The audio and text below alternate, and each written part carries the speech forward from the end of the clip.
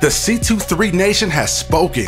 A shout out to everybody who took the moment to drop a comment on the video or reach out to me on Twitter or any form of other social media. Hey, I'm at C23 Games, by the way, on Twitter. If you guys want to follow me, that's where you can go to find me, because I'm always on there talking about some update with the channel or other sports shenanigans. So you guys can check me out there if you want. But shout out once again to everybody who dropped a comment on the video. I loaded up YouTube yesterday just to check out the comments and see how everything was going, and I had about 100 responses in like 3 or 4 hours. You guys are just amazing for the support. So check it out. We're gonna jump right into this, and I know you guys got a lot of things to do today, so I'm gonna try to get you out of here in about 5 or 6 minutes.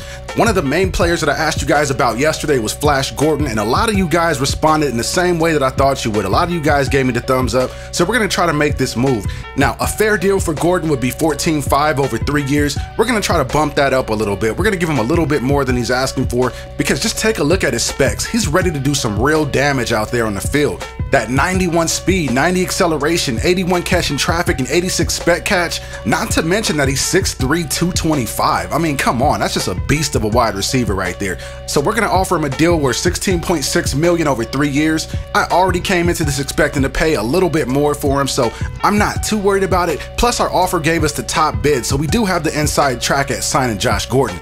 Now, the next player that we're gonna take a look at is Drake Kirkpatrick. He was a subscriber favorite in the comment section, so I had to take a look at him. Looking at his specs though, I wasn't really too thrilled at his speed, but you know what? I'm looking at all the other player attributes, and for the exception of man coverage, he should come in and be an upgrade instantly over Robert offers. So what we're gonna do is we're gonna offer him a $16 million deal, even though a fair deal would have been like 14 mil or something like that. But as you can see, our offer once again puts us at the top slot there. So our next position that we're gonna address here is a pretty huge need. As you can see, we have no right guards on the roster. So the targets here are gonna be either Earl Watford or John Asamoah. And looking at Watford, that pass block is terrifying to me. 74 overall. I believe Chris Chester had like a 72 or 74 overall pass blocking, and it pretty much got Matt Ryan killed. So what we're gonna do is go in a different direction and go with John Asamoah. We're gonna bring back a former Falcon. His pass block is much stronger. His run block isn't quite where I want it to be, but he is right in the middle of Alex Mack and Ryan Schrader, so hopefully that helps. And plus, we got Patrick DeMarco to run behind as well, so we'll figure something out. And it looks like nobody else has targeted him either, so we might just win that one by default. Now on to Mingo. Barkevious Mingo. A lot of you guys really thought I should target this guy, and to be honest with you, I have no experience with him whatsoever. You guys told me this man is a beast, so I believe you. We're gonna go on ahead and toss him a deal, and it looks like that makes us the front runner to sign him, so we'll see what happens there.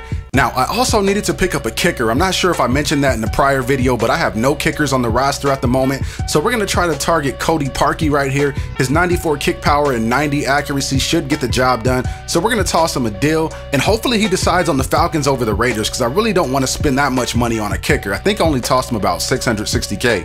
Now, another popular pick in the comment section from you guys is Dominique Easley.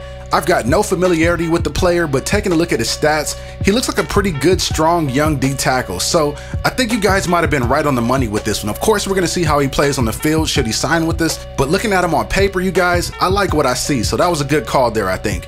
So I think that all but wraps up stage 1 of free agent biddings. Taking a quick look at the recap, we targeted quite a few players. I really didn't expect to be this aggressive going into free agency, but just a quick rundown, we went after John Asamoah, Barkevious Mingo, Josh Gordon, Drake Kirkpatrick, and Dominique Easley. We still got a little bit of cap room to play around with, so I think we should probably target 1 or 2 more players in the next few stages. So the first wave of free agency is in the books. Let's see who agreed to terms. We got Drake Kirkpatrick, Josh Gordon, John Asamoah, and Dominique Easley. They all accepted their contracts, so we had a pretty productive first day. The only player that did not agree to their contract was Barkevious Mingo for some reason, and I guess he just thought that the deal with the Arizona Cardinals was a better fit.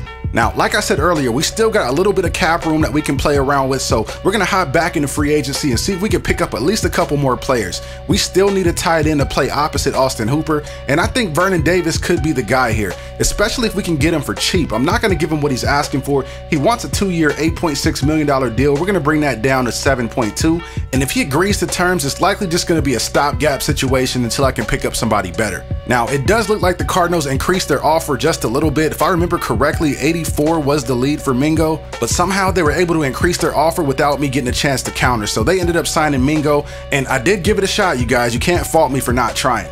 So now we're just searching for depth, and I'm hoping that I can come across another one of these hidden jewels like Courtney Upshaw, and I think that the former Falcon Schofield might help me out there, giving me a little bit more in the pass rush. He's just about got an 80 finesse move. Yeah, I'm gonna round up a little bit there. Combine that with an 81 pursuit, 80 hit power, and 80 block shedding, I think we might have something there. I don't want to be too premature on it here, but if this works out the way that I think it should, we could finally have a consistent pass rush, you guys. And if it doesn't work out, it's really not that big of a deal, because check out the contract that I'm offering him. There's basically no signing bonus, and I'm giving him about $1 million a year. So it's pretty much going to be a win-win situation either way, so we'll see how it plays out. And another crazy thing that I wanted to point out to you guys really quick, I was taking a quick look at D Ware's numbers and comparing them to Schofield's. For the exception of play rec and power moves, they're a pretty close comparison, you guys. So if Sco ends up signing the contract with us, we may have just acquired a cheaper and younger version of DeMarcus Ware. Now, another position that we needed to address is our backup middle linebacker spot, and I was going to wait for the draft initially until I found this guy.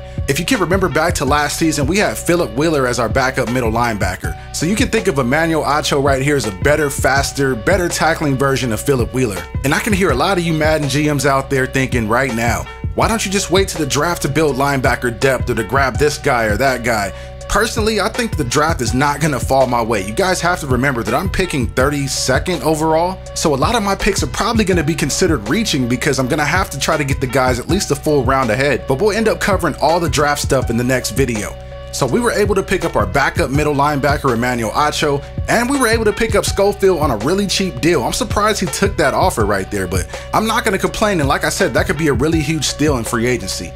So I think we're about ready to close the books on this free agency period. So here's a quick rundown of everything that happened. First and foremost, we gave our right tackle Ryan Schrader the franchise tag. We picked up Kirkpatrick, Gordon, and Asamoah. We added Dominic Easley and Vernon Davis, as well as adding some middle linebacker depth in Emmanuel Acho and getting a backup outside linebacker slash pass rusher in O'Brien Schofield. So just like I told you guys during the season, you can expect our team to look very different going into season 2. And you can slowly start to see the plan beginning to come to fruition. And you guys have no idea how excited I am to actually have another receiver to throw to besides Julio. I think picking up Josh Gordon was a huge acquisition for us. And on defense, definitely adding Easley down in the trenches. He's going to pair up with Grady Jarrett on the other side, who I'm expecting to have a big year this season, and hopefully they can just dominate and eat offensive linemen for breakfast. And oh, I almost completely forgot about Kirkpatrick. He should come in and be the day one starter opposite True, and on top of that, besides the speed, he should be an instant upgrade over what we had with Robert Alford, so that should be a pretty good pickup for us too. So there you have it, you guys. This is what the squad looks like going into the draft. Hopefully everything works out for me and I'm able to pick up a superstar or two in the draft, but knowing my luck, I'm probably just gonna miss on every single pick, but